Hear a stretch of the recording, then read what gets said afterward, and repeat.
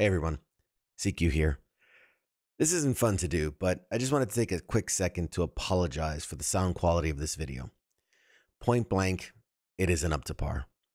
There's some clipping and some crackling, and I know it makes it hard to enjoy the content. I'm really sorry about that. I want you to know that I take a lot of pride in the work I put out. I've learned from this, and I've already made changes to ensure that this won't happen again. I've invested in better recording equipment and revamped my setup. Clear and high quality audio is a top priority for me moving forward when I'm in the field.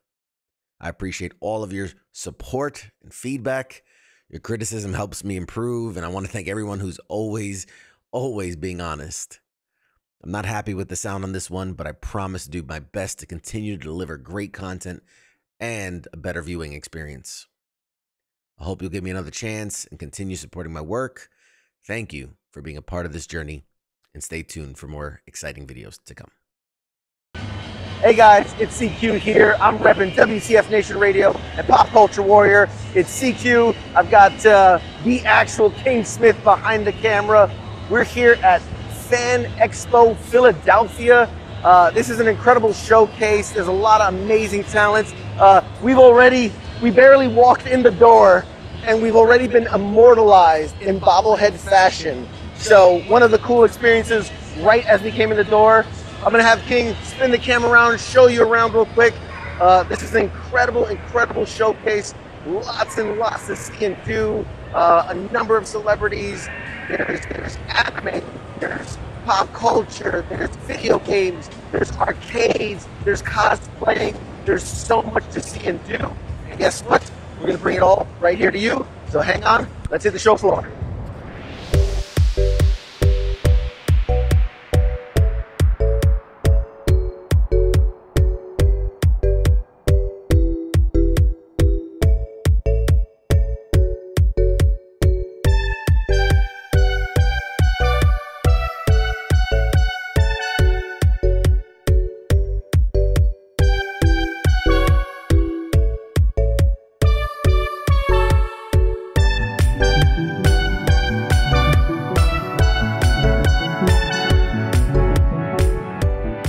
So I'm talking today with Mr. Henry Winkler. You are very lucky. You are incredible. Okay. Once in a generation talent, multi-generation Oh my talent. gosh. So let me ask you a couple quick questions. So we're a military affiliated radio station. Do you have a connection to the military, family, friends? Only that I have unbelievable pride in our military and gratitude for everything that everyone does, every man, every woman. It's amazing. That I can be here and be free is amazing. Well, we appreciate it. Thank you. But let's talk about a snippet of your career, which is decades. Your portrayal of Gene Cousineau in Barry is both comedic and nuanced, showcasing your versatility as an actor. How do you approach balancing the humor and depth of a character like Gene? First of all, if it ain't in the writing, it ain't in the stage. You don't see it. Bill Hayter and Alec Berg and that group of writers were amazing. And then they were very unbelievable directors. My job is to bring their vision to life. Outstanding. Appreciate it. Now, Barry is known for its dark humor, exploration of morality, morally ambiguous themes.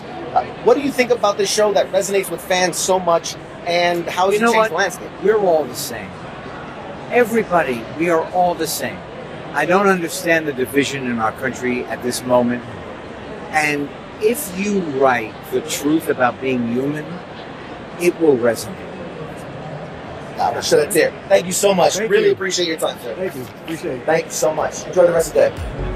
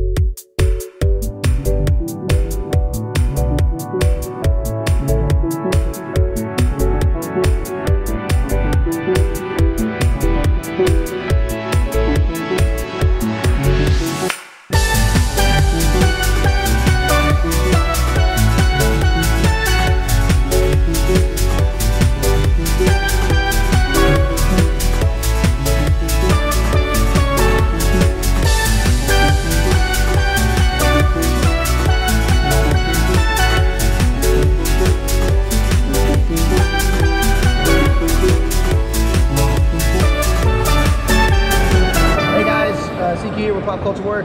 I'm over with at Dave and Adam's, dacardworld.com. What was it, the largest? One of the largest online retailer of collectibles in the world. Largest online retailer of collectibles in the world.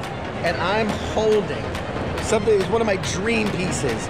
It is Amazing Spider-Man #1, the original.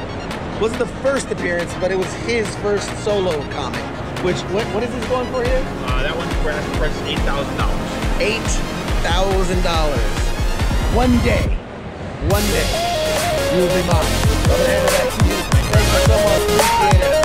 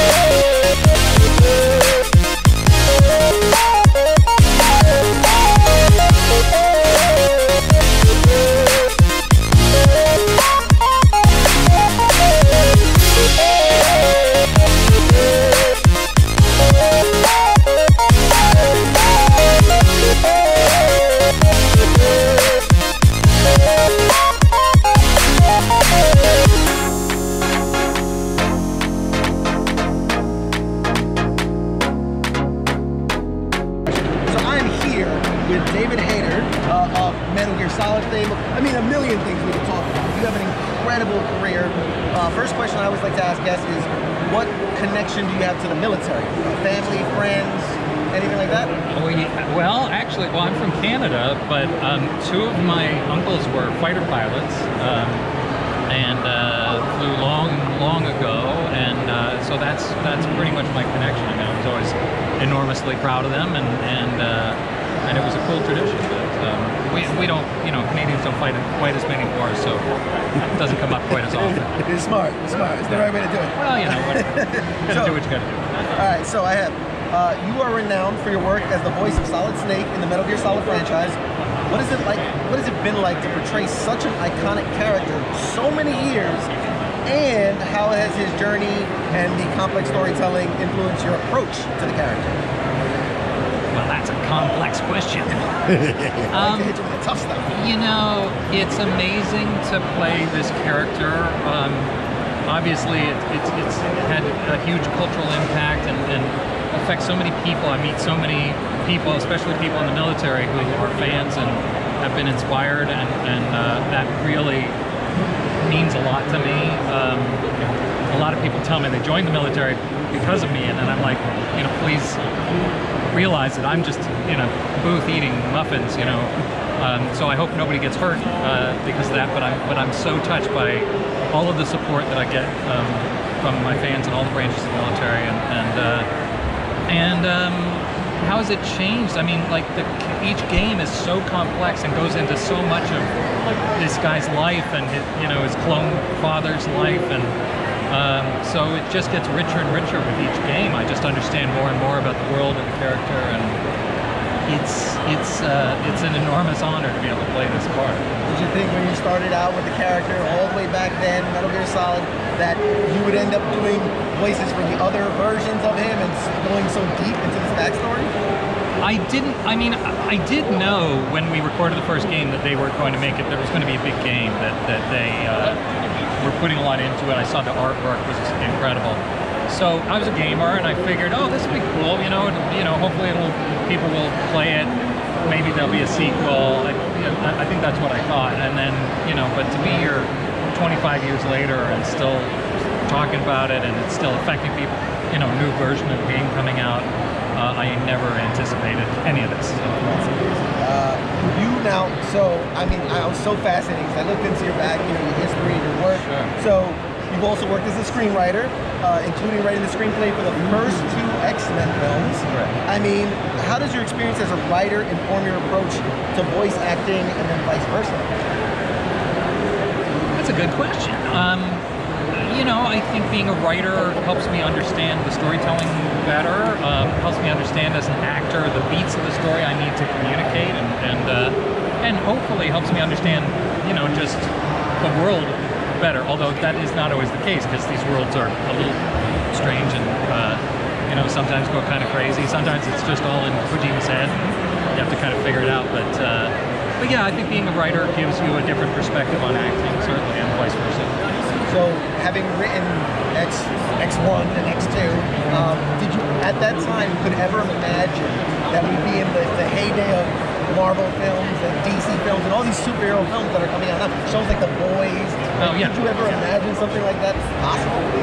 I had hoped that would. I mean, I was in these two. I was a part of these 2 things that sort of changed the culture. So I did Metal Gear, which kind of turned games into giant movies and made them cinematic. And then I got to work on the first X-Men, which I was a huge comic book fan. It was an enormous honor.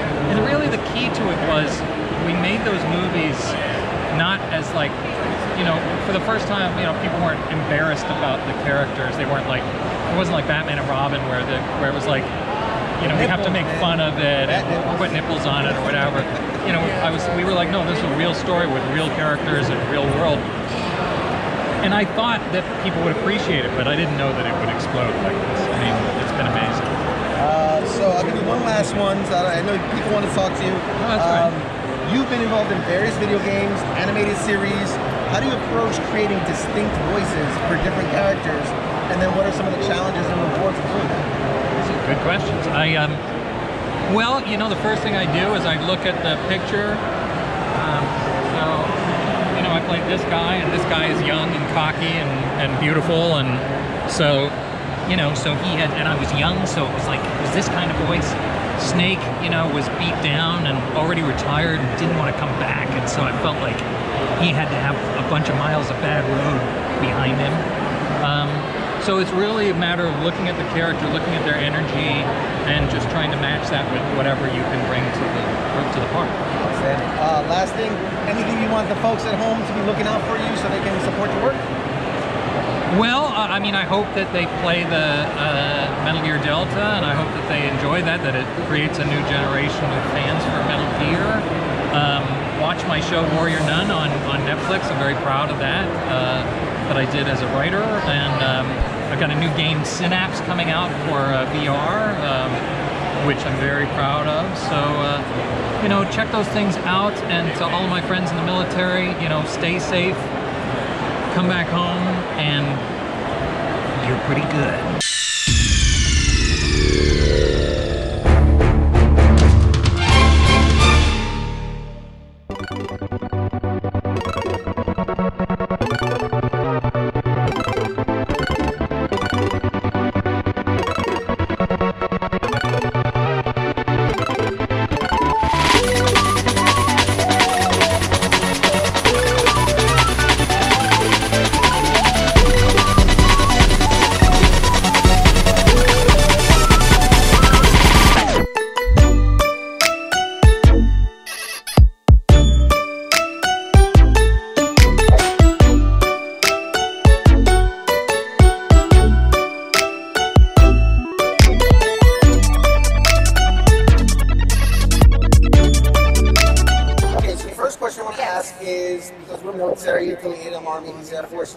Do you have any connection to the military? Family, friends, anything like that?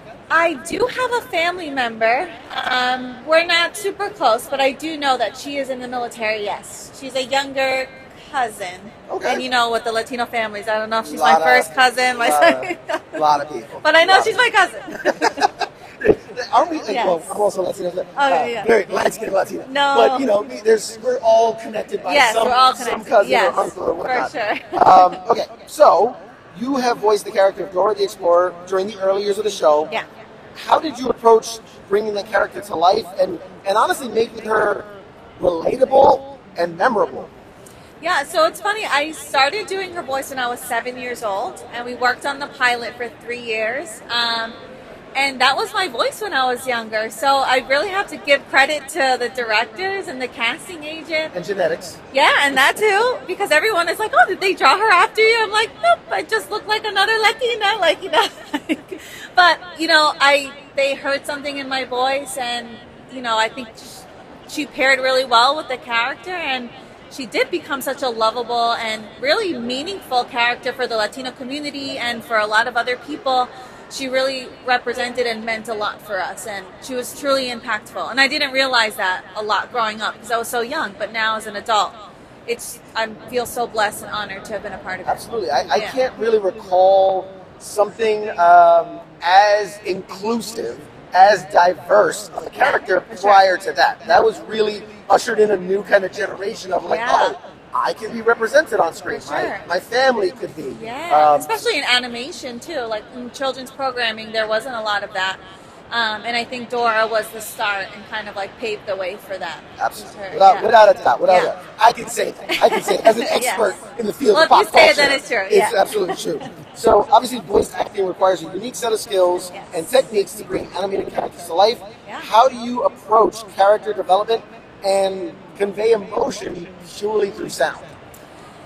You know, it's hard. It's different with Dora because I grew up doing her voice, and that was kind of like my main alter ego, I guess. But the way that she speaks, it's very particular, you know, in a very like sing-songy, but you know how she sounds. So I definitely learned how she spoke, and I had to learn like how to really put emotion into that, because how she speaks is kind of very like, you know, I'm teaching you something, or like I really want you to understand. It's really not how people speak on a normal day-to-day basis. So to make that relatable and to really take the time to understand who Dora was and put emotion to that, I really had to grow and learn to do that. For a second there, you kind of went up, yeah, and I was like, oh, there it is. It kind of goes there into how I speak from day to day. I don't even realize it. But into it still. Do you find yourself like trying to not be Dora, or because it's so obviously attached to who you are? Yeah. So when I was younger, or you know, when I was transitioning out of the role, someone really had to sit me down and be like, you know, have to, when you're doing like other work that's not Dora, you got to just talk normal, like you're having a conversation, just normal. I was like, I got it. Stop sounding like you. We need you to sound like someone else now. But I have to really think about it and be like, okay, you're not Dora. Just talk normal. Okay, all right, fair enough. Dora the Explorer has had such a cultural impact, reaching children around the world, promoting inclusivity and learning. How do you feel now, looking back at the history, the impact, it changed the landscape of so many things? How do you feel about it now? It's overwhelming. I didn't realize how impactful it was, and I've been so distanced from it all for so long. It's been like 10 years since I really, you know, have been a part of like the Dora world. And even today, like, you know, this is my third con, but it starts off with like a few guests, but they just start crying, and they hear the voice, and it's like memories just come flooding back, like with their kids, with their family members. And it really, you know, it touched so many families, and to see that, and I'm a crier too, so once somebody starts crying, I'm like right there with them. But it really means so much to me to have those experiences with these families and with these people and with the fans. It's overwhelming, but in a good way. It really, it's awesome. You're still young in the con life. Yes, very young. I've interviewed some people, and they have some absolutely wild stories. I don't want to scare you, but there's some wild stories about like fans that are just, and nothing negative, bad, but you know, guys who've been given ashes of loved ones because, you know, they were such a big fan. Here's ashes. No, I haven't. So anything crazy like that so far? No, and I don't know how I would handle that. Yeah. I'll let you know. I'll come back to you with fans can be, you know, good, bad. Any signing for tattoos or anything like that? No, but someone did get a custom Funko Pop because there's not like a Dora one, so they had one custom made, so that was pretty cool. Okay. But one of the families that I met in Calgary, it was so cool. It was a daughter. She had her son, who she was trying to get to watch Dora, and she was there with her mom, who made her daughter watch Dora. So it was kind of like to see like these generations within the family that watched Dora. And again, they all started crying when I did the voice, and it was just awesome to see how like Dora's still moving through like the generations and has an impact. So it's cool. Do you have anything coming up? Anything you want to promote? Like, what's a social media tag people can follow you? Yeah, I've been posting a lot on social media, and it's amazing. Like, I love seeing all of the stories, and people are just commenting how much they love Dora, and I can't believe that people still relate to her and get excited about her, you know? So it's awesome. It's just my name, at Kathleen Herles, on Instagram and TikTok. I'll be posting on YouTube soon, so keep watch for that.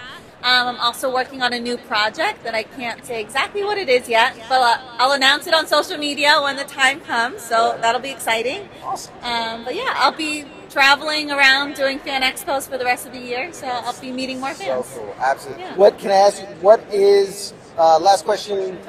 What is the hope that as you get to do this more and more, connect with the fans? Yeah. Is there something you hope to get from it? Is there something you hope to give from it?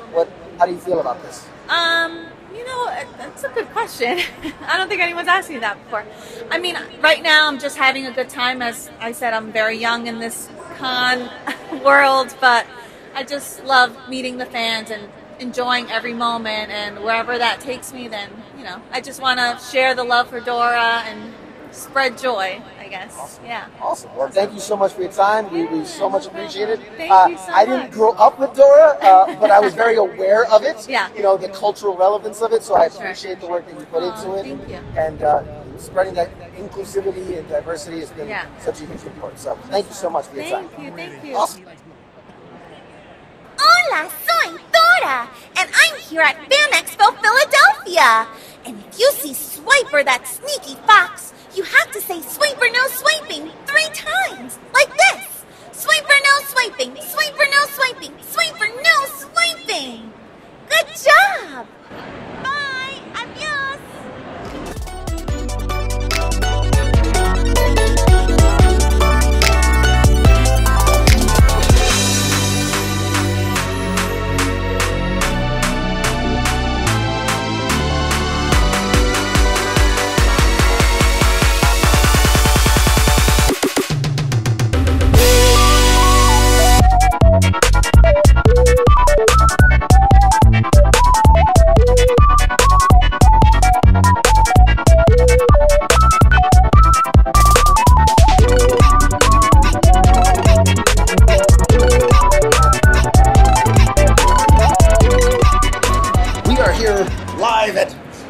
Oh my God, I lost. Let me try that again. We're here live at Fan Expo Philadelphia with, one of the greatest of all time, Joe Quesada. There's so many things I could ask you. I'm going to start with, as the former editor-in-chief of Marvel Comics and an acclaimed artist of your own right, you've had a significant impact on the comic book industry. How do you approach the creative process, and what advice do you give to aspiring guys that, want to do the same thing? The advice is really simple. Learn your craft, right? If you want to be a professional at anything, right? I loved baseball growing up, right? I wanted to be a baseball player in the worst way, and if you want to be an athlete, a baseball player in particular, right? What do? You go to the batting cages every day. You take the field every day. You're shagging flies. You're hitting, fielding ground balls. You're doing it every day, right? Same thing if you want to be an artist, if you want to be a writer. You write every day, you draw every day. Even if nobody sees it, right? You do it, and what happens is that you get incrementally better, and every day you build on the day before, right? So there is no shortcut to it, right? You can be the most talented person in the world, but you will get your ass whooped by someone who's not as talented as you because they're putting in the work, right? What was that Allen Iverson thing? I paraphrase it, right? While you're sleeping, I'm up shooting. Up shooting, right? Yeah. That's exactly it. And so what was the part of the question? Your approach to the creative process. My approach to the creative process is I do not create in fear.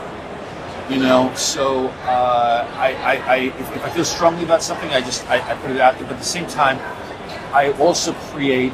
I'm in the commercial side of the business, right? So what I do when I was at Marvel, what I do when I'm not at Marvel, is that I want to create product that sells, right? And so to do that, and by the way, I don't mean that facetiously. I mean, some people are just like, you know, I'm creating art, but I'm trying to create art for the masses, because you never know if you're actually going to succeed. So I always have to keep the audience in mind. What do I think the audience might want? Because as creators, we really don't. We don't know. We don't know any more of what the audience wants than what the audience knows until they sort of get it, right? So I just try to keep everybody in mind when I'm trying to create something, and at the end of the day, it's just if I don't like it, I'm not going to put it out, right? Because if I don't like it, I can't imagine anybody else would. But so I start from that point of like, you know, do I love it? Is my heart into it? And then just put it out there and hope that people like it. Yeah, that's awesome. One of the questions, because we are kind of a military affiliated themed, show, do you have a personal collection to the military? A family, friend, anything like that? Yeah. So I am first generation born here in the States. My parents, my grandparents came from Cuba, but they came here before the revolution. So my grandfather came in the late 30s came here to the States to try to make a living and then send for the family. And a little thing called World War II broke out, and they gave him the choice. They said, "Listen, you're not a citizen of the United States, so you have a choice. We go back to Cuba, or if you enlist and you make it out alive, you become a U.S. citizen." So my grandfather's like, "I'm in." So he made it he made it to the rank of corporal, got out alive, and then eventually sent for the family. And then when the family got here, my dad got here in Korea after. So my dad fought in Korea. So we have a double generational legacy of being in the U.S. Army. And I was born after Vietnam. I was I've been in a position where I was fortunate enough to not have to be drafted. But if I had, I would have gone. I mean, it's plain and simple. It's like when you have a family history like that, you gotta go. Serve your country. Something to be incredibly proud of. We thank them for their service. I told you we did bump into each other in New York's Comic-Con years ago. Prior to that, actually, so I was wounded in Afghanistan. I spent time in Walter Reed, the Army Medical Center. Because I was kind of supposed to die. So one of the wishes I had was like, man, like it'd be my dream. I'm a huge nerd, Marvel nerd and whatnot. But I said I would love to go to like Marvel headquarters. Right. And somehow, some way, they made it happen. I got a tour of Marvel headquarters in New York City. And you were the editor-in-chief in time. And I remember whoever was showing me around, like we popped into your office real quick, and you said hi. You were very sweet. And at the time, you're like, oh, I'm sorry, I'm getting a call from Kevin Feige. Right. And I think they were talking Iron Man. Right. It was before all that all exploded. So I feel a little connected to the universe. Yeah. I'm I was kind of there. I was in and around, but I mean, how do you feel? Being obviously you've had work involved in the Netflix Daredevil series and whatnot. How do you feel about where we are in the current? I mean, Marvel, DC, The Boys, all of that. I mean, it's funny. I feel.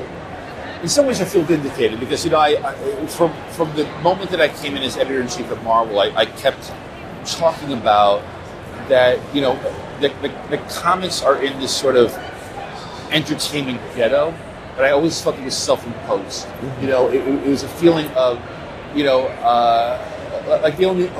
industry itself wasn't necessarily proud of what it was doing, and I'm like, come on, guys, really.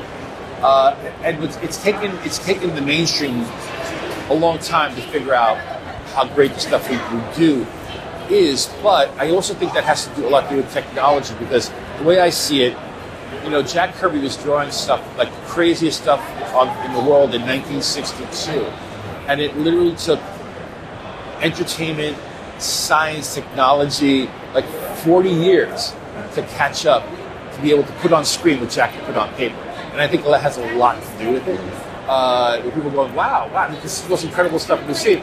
And people like you and me, we've been reading this stuff for years. Right? It's like, oh, okay, yeah, your eyes are open. You've been to the mountain. We were there a long time ago, right? It's it's really satisfying to see. And at the end of the day, from my point of view, I've been very fortunate that I work at Marvel. I always, anybody that works at Marvel, we should all consider ourselves, for lack of a better word, we're creative trust fund babies, right? We inherited this library of stuff. And look, some of it we added on to it, right? But we can't add on to something that wasn't there, right? So we inherited this fortune, and it was our job to then invest it properly and build it, or spend it frivolously on booze and parties, as a, you know. But I think the team at Marvel from 2000 on, they did the right thing. They did, it was a team effort. All the right moves were made, and that's why we're here where we are now. I was there for 22 years, man. It was a lot of fun. And I know you got people, so I'm going to ask you one last question. Looking back at your... You're more important.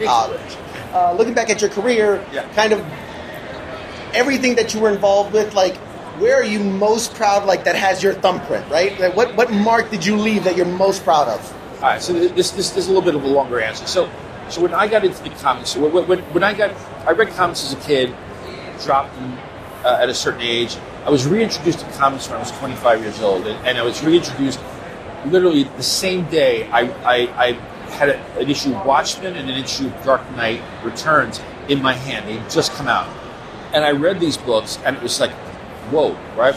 And I've always been very, very big on role modeling and setting goals for myself, right? So the goal in my mind was, in some ways, it was kind of unattainable, right? Which was, someday I want to write a story or draw a story or write and draw a story that is as good as Watchmen or Dark Knight.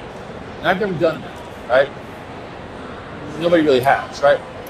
But somebody pointed this out to me, and I'm like, oh, it's like, when I look at the cumulative stuff that I've done over the years, right, working with some of the most incredible talents on the planet, I guess my Watchmen is just sort of, it was a Marvel for 22 years, right? It was Marvel for 20 years. We did some great stuff.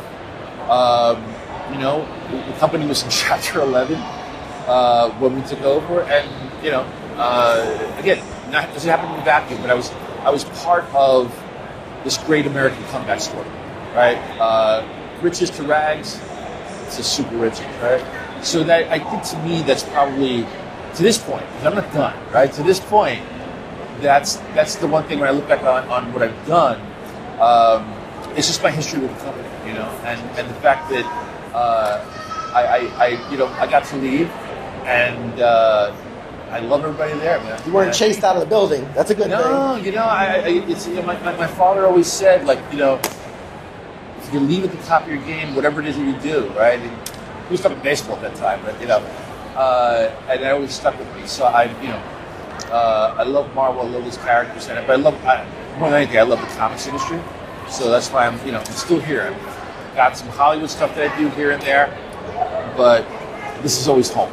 Outstanding, man. Well, we want to thank you for your time. Anything you want to promote? Anything coming out that you want people to check out or follow? Not yet. Not yet. Actually, no, that's not true. I just started a Substack. Okay. So you guys have subscribed. Okay. Literally, I started it last week. So it's called Joe Quesada's Drawing the Line Somewhere. So if you're not on Substack, and it's free, it's all free, 100% free. And I'm just telling stories. Behind the scenes stuff, tutorials, this like comic industry advice, just sort of the way that I see things, So I finally found a good place to like put it all down on paper. We'll make sure we tag it. We'll make sure we share it, and we appreciate your time, man. Thank you so much. Appreciate it. Thank you.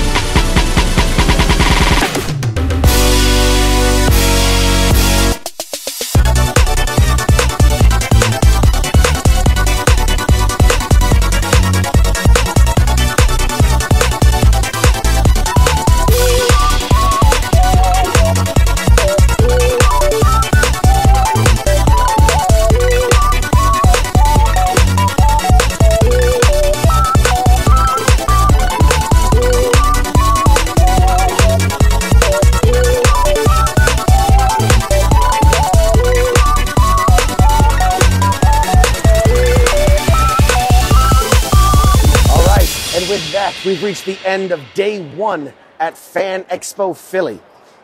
I am sweating. I am tired. I'm exhausted. My feet are killing me, but it was a fantastic first day here at the con. We got to talk to David Hayter. We got to talk to Henry Winkler, Joe Quesada. We talked to Kathleen, the voice of Dora. We got to speak to so many people with way more interviews coming down the pipe. Everybody was so wonderful. The retailers here, the vendors were incredible. Prices were, at a time when prices are out of control, prices were actually pretty nominal, as you would expect. The panels were great. All the people were smiling and happy. Couldn't ask for a better day. So with that, we're going to wrap up this day here. I'm exhausted. I'm hungry. I want to go home. This is the first con of many for the summer season. Very excited to see what else we have in store. So stay tuned. We'll see you next time.